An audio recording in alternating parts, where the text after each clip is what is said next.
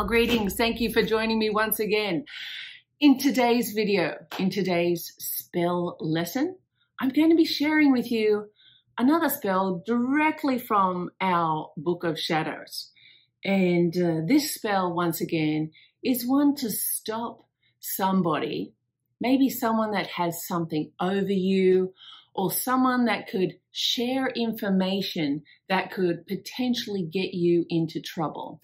That type of person.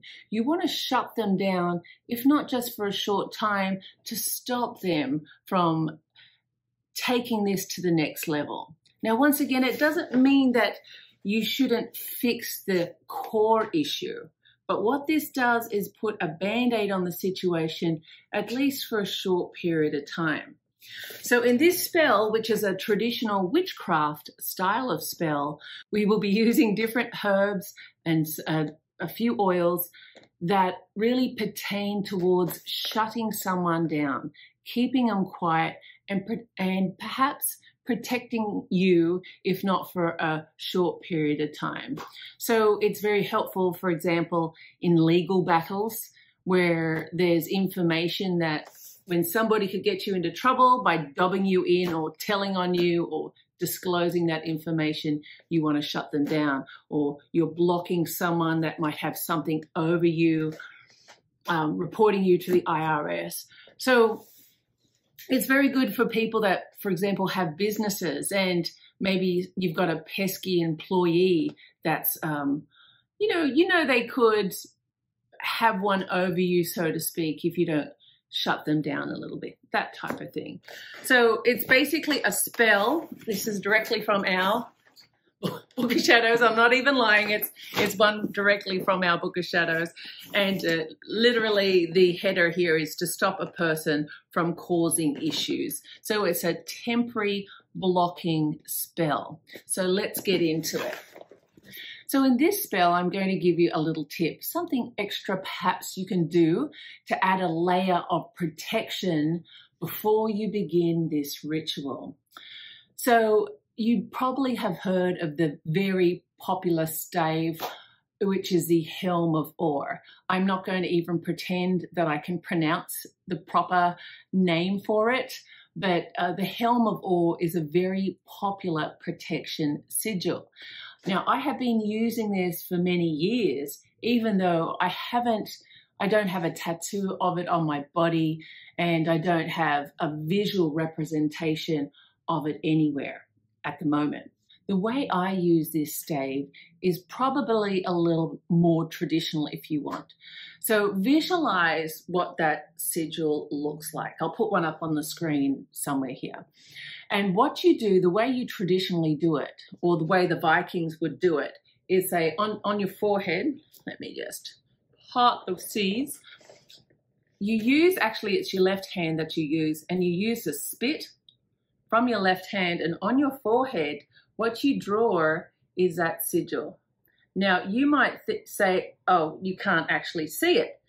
But any type of sigil or seal isn't visible to, it helps if you can see it, if it's important for you to feel the energy of it by visualization.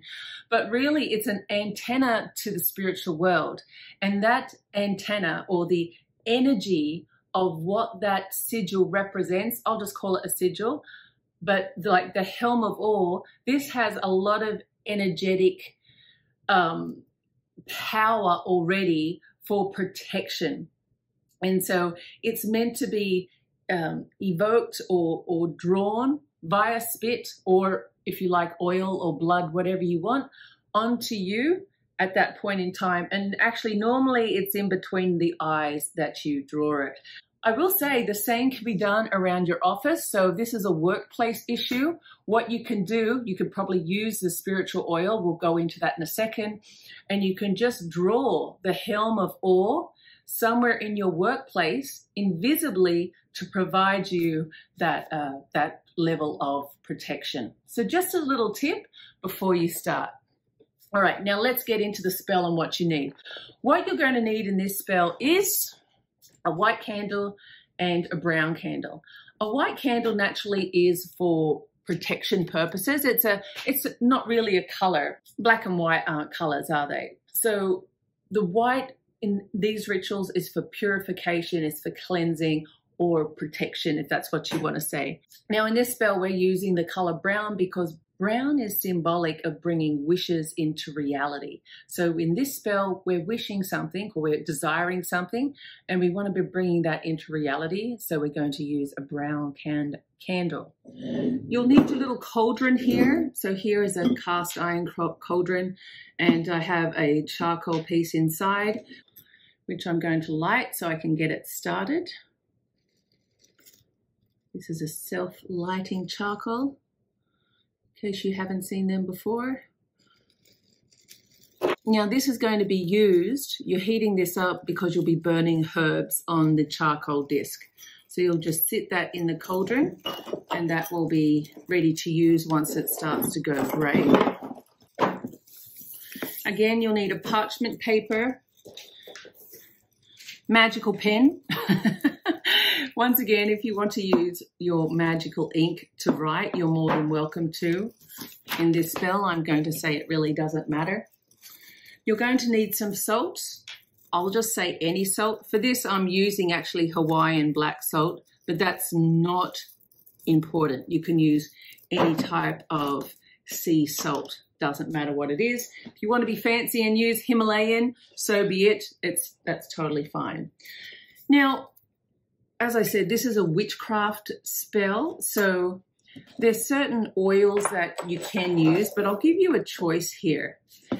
If you don't have any of these oils, traditionally you just use olive oil. It doesn't even have to be extra virgin as I'm showing here.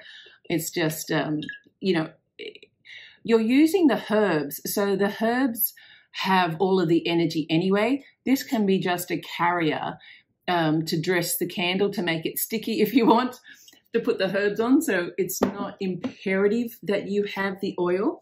So the oil that you could potentially use if you want is sun oil, if you like. But any type of oil, depending on your situation, of course, you could use something like Stop Gossip or Shut Up, something like that if you're really wanting to go into the more hoodoo or conjure systems. But for the witchcraft spell side of it, you use the sun oil. Now for the herbs, we're going to be using some cloves. Cloves are really good to stop gossip. So I like to use whole cloves, but if you've already smashed it into a powder, then so be it. I'll give you a quick little tip here if you're really trying to stop gossip. In the hoodoo system, what you'll do is get a red candle. You'll spike this candle with the cloves, like you'll stick it in there in the candle so it looks like the red candle has spots. You'll light the candle and you'll just think about that person shutting their mouth. So that's the way you would do it under the proper conjure or hoodoo system. We're not doing it that way, but just an extra tip. The next thing to stop gossip is slippery elm powder. Once again, this is, for stopping of the gossip or stopping the person from talking about the situation. Next, we have some mandrake. Mandrake is a classic witchcraft herb. Of course, that is used for protection. Now, if you're doing this at home and you have more time, you can just hold that herb into your hand and think about the energy that it projects. Some of you will be able to pick up on the energy of every herb. That's totally an individual trait. I don't try and pick up on the energy of the herb, but what I say, like almost automatically in my head, is I thank the herb for its properties and hope that it'll help me in the spiritual work that I'm doing. Now the next is the vetiver. This herb is very good for overcoming obstacles. So that's what we want to do, overcome this situational obstacle. The next is the holy thistle or blessed thistle. What a fabulous little herb this is. Holy thistle is very good, not only, for example, in the hoodoo or conjure system, it's renowned for protection from evil. On a lighter side, it's said to make men more virile or better lovers. So maybe you want to create a tea or a suppository, or maybe bake a cake with lots of blessed thistle in there for your man if he needs to improve his skills as a lover.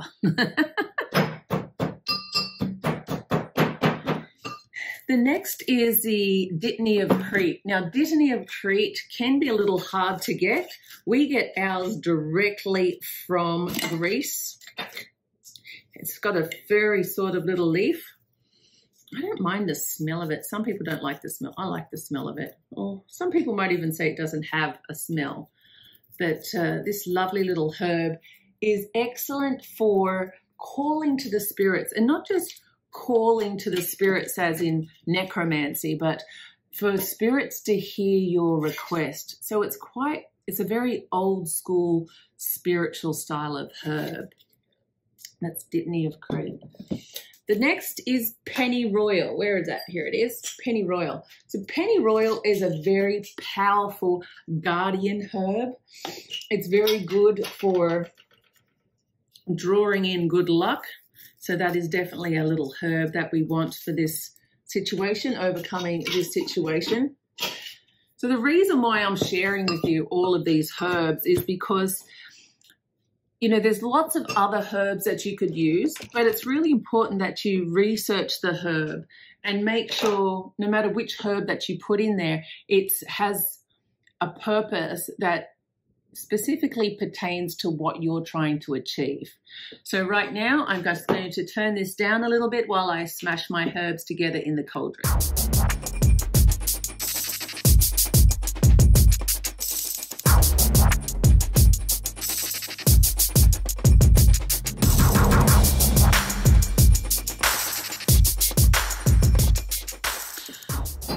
Now, while I'm smashing these herbs together, what I'm really thinking about is the purpose of the herb and how it's going to benefit the situation, and how grateful I am to be able to combine these herbs under the energy of all the planetary influences to be able to achieve this outcome. All that sort of ramble in my head.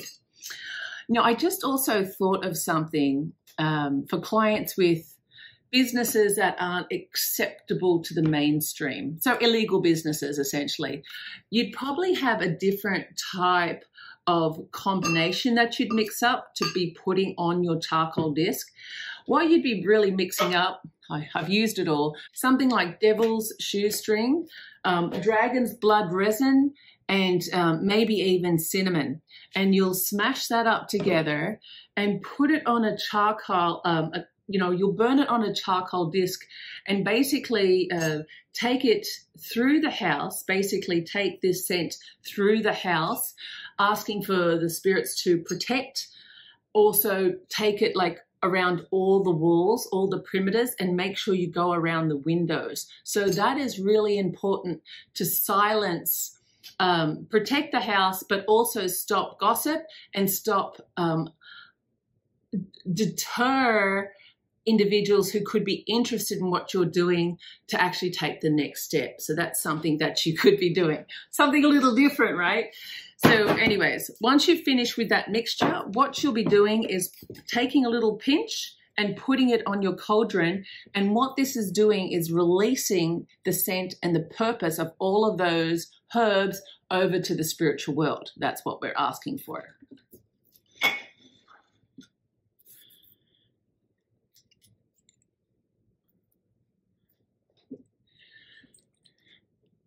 Now, if you want, you can dress the white candle with the protection oil, with the sun oil. If you wanted to be traditional, what you'll do. Now, if you're following hoodoo or conjure, you'll probably dress your candle where you're wiping the strokes towards you. Light that candle. And what you'll do is you cleanse the space, wishing any negative energies or entities that don't serve you and the highest purpose of this spell to be removed from this space. You can also make a choice at this time to walk around and cast a magical circle if you want, using the white candle, keeping it super, super simple. Next, we'll be writing our petition. It's your choice if you wanted to do it with your ink and quill.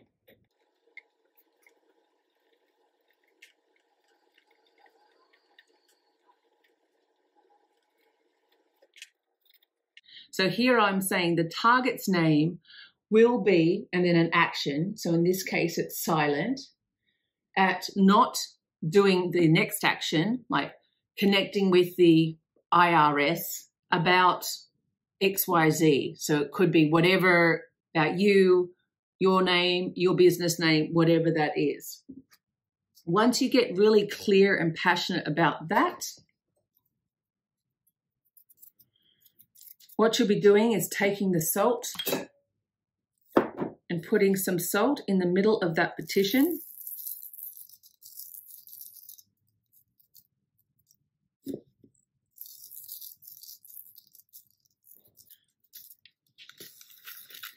And then you'll fold that away from you.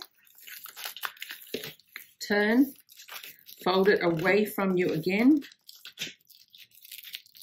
into basically a little small square.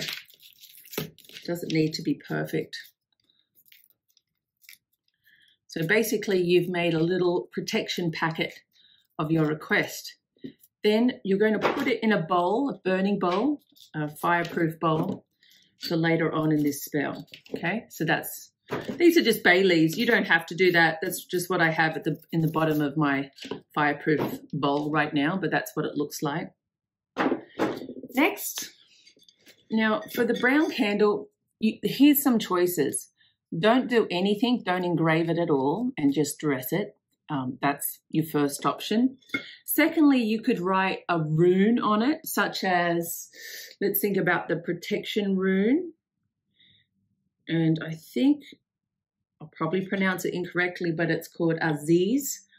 It's for protection and defense.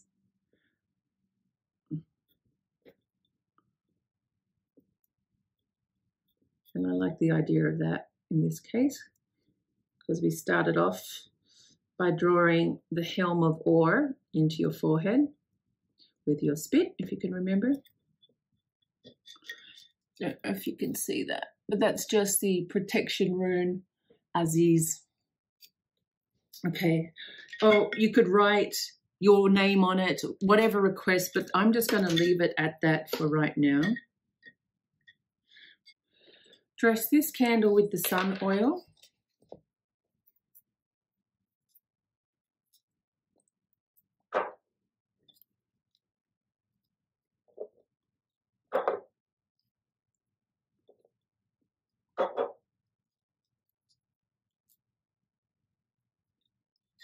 Remember, I'm leaving the wick out of it.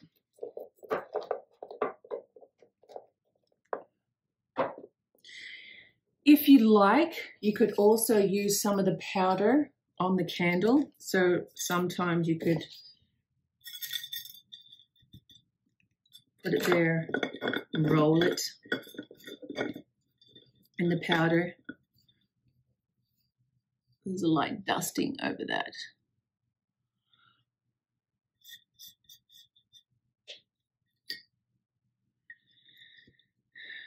Some witches like to, dress around the candle if they feel like they could protect it. You could also use some of the salt around the candle if you desired.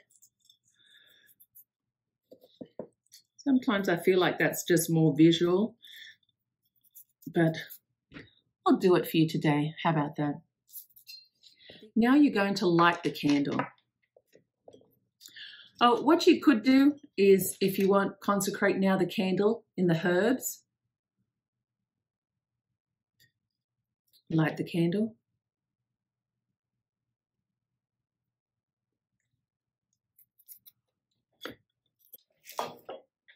So what's most important at this point in time is that you have a really clear intention of what you're trying to achieve.